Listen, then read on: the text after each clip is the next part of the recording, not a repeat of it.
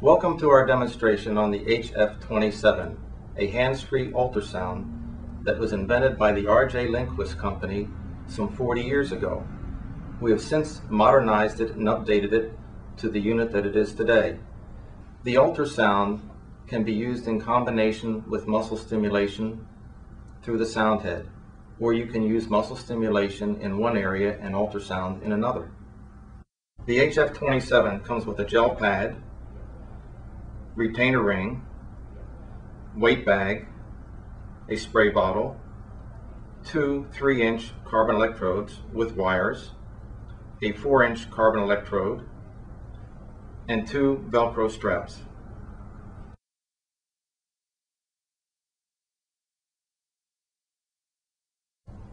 The hands-free ultrasound is turned on with the power button in the back of the unit. You have 4 selector knobs. The first is the timer, and your power supply for your ultrasound is to your far left. The 2 middle knobs will control your muscle stimulation, one for frequency and the other for intensity. The timer can be set up to 15 minutes. The hands-free ultrasound consists of 3 crystals that are harmonically set and vibrate as one big crystal. The Soundhead is 65 centimeters square. It can be illustrated with water on the Soundhead that the whole Soundhead from the edge to the middle will vibrate and treat one large area on a patient. The ultrasound is a pulsating ultrasound. It pulsates at 50% on and 50% off at 60 Hertz. We are using low intensity ultrasound, about 20% of what you would do a conventional Soundhead.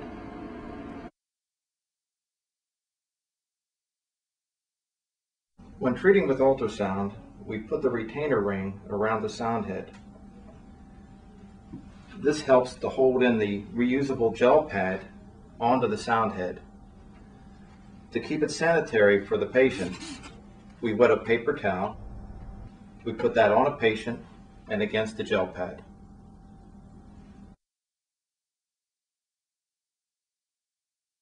We're now ready to start treating the patient.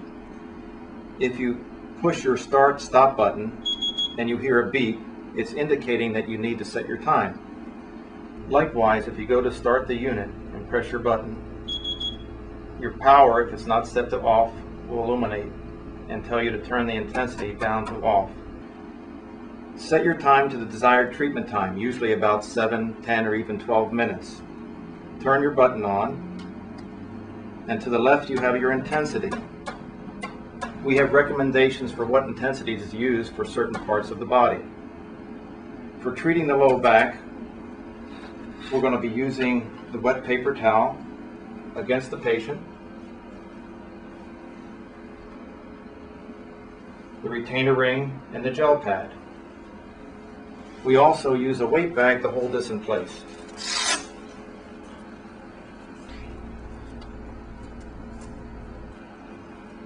We then can turn up our intensity, and usually for a low back treatment, it's anywhere from 0.15 to 0.22.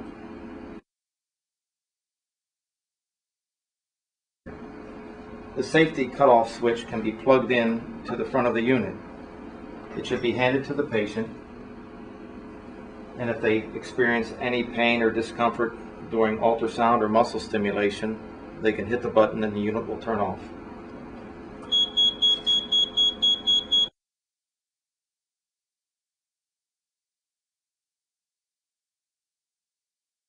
The reusable gel pad contours to any shape of the body. It is used as a coupling agent for the ultrasound and eliminates the need for any messy gel. During combination therapy, both ultrasound and muscle stimulation will penetrate through the gel pad.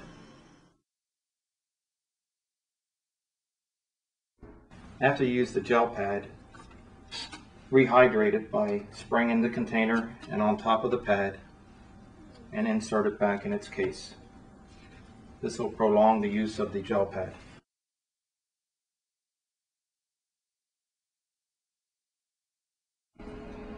The hands-free ultrasound also has a low-volt muscle stimulator. The cable is plugged into the front of the unit. Make sure that the switch in the front of the unit says MS. That means you can do muscle stimulation in one area and ultrasound in another. We supply carbon pads, however you can use the stick-on pads. Make sure with the carbon pads that you moisten the paper towel and wrap the pad.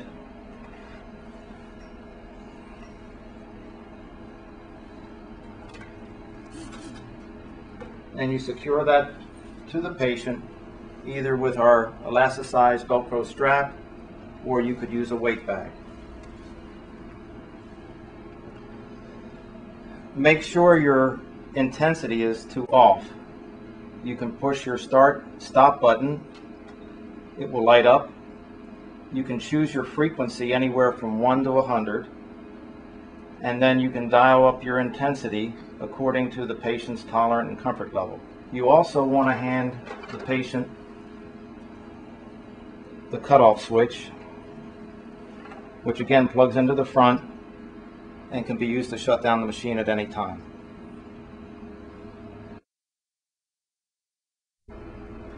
One of the really nice features of the hands-free ultrasound is, again, using this gel pad. You'll notice that when we wet the paper towel and we're doing the cervical area, that gel pad will contour perfectly to an irregular area. In this type of treatment, we're doing muscle stimulation in one area and ultrasound in another.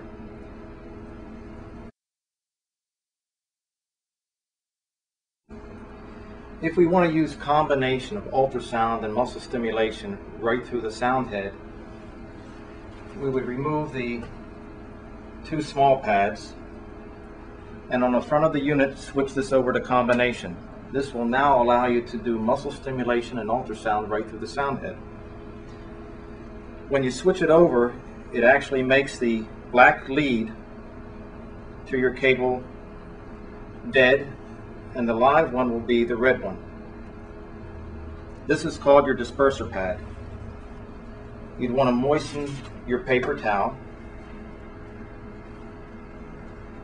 and put this in an area as a disbursement pad, or if you wanted to put it adjacent to the Soundhead, you can.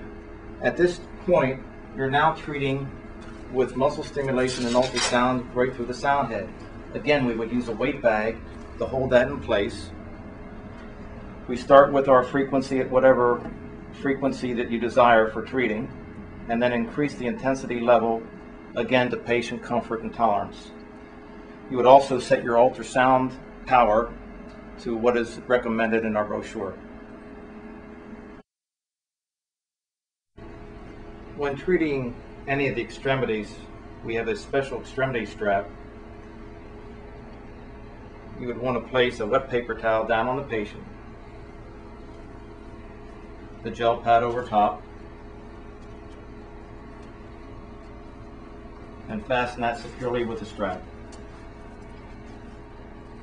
If you would like to do combination and get muscle stimulation right through the Soundhead, you could put the disbursement pad on the underside of the arm or a different place on the body. There's the wrist, knee, ankle, foot,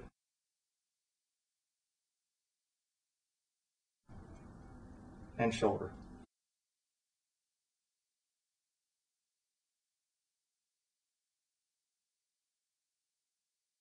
Thank you for viewing the demonstration of the hands-free ultrasound. As you can see, the hands-free ultrasound is a pulsating ultrasound at lower intensities. Therefore, you can leave it on a patient for a much longer time. It is safe with little heat buildup. It will save you time, money, and energy. And the stationary Soundhead allows for controlled, repeatable treatments. If you have any further questions, don't hesitate to call Hill Laboratories.